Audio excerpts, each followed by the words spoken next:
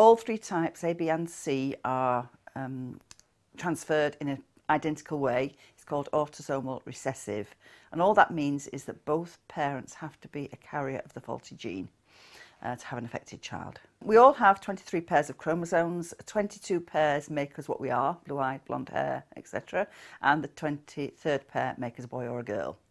In the cases of Niemann-Pick diseases, types A and B are caused by a fault on a different gene to those of NPC1 and NPC2, but they are all transmitted in the same manner. When a parent has a child, they don't know that they are carriers of a faulty gene until they do have an affected patient, no matter what the disease.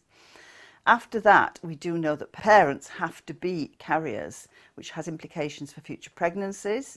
If they want further children, it may be that they want prenatal diagnosis in order to know beforehand if their child's affected or not.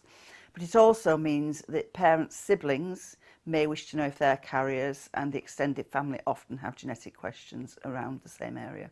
When a parent has an affected child, it's very devastating, and quite often, but not always, they would like to know in future pregnancies if they are carrying a child with Niemann-Pick A, B or C.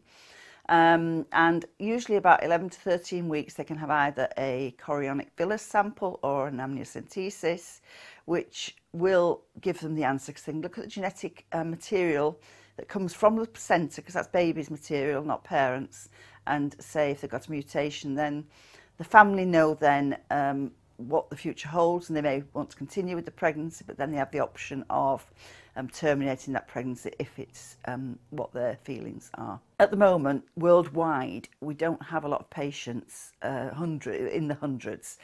In the future, once the registry is developed, we should know as many patients worldwide as possible, and at that point we may be able to do what's called genotype-phenotype correlation, so that if a child has a certain genetic makeup, we might be able to predict whether they're going to be a childhood onset of neurological problems or possibly an adult.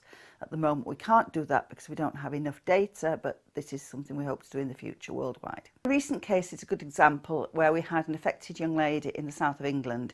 Her sister knew there was a possibility of herself being a carrier, and she was reaching the age where she wanted to get married and have children.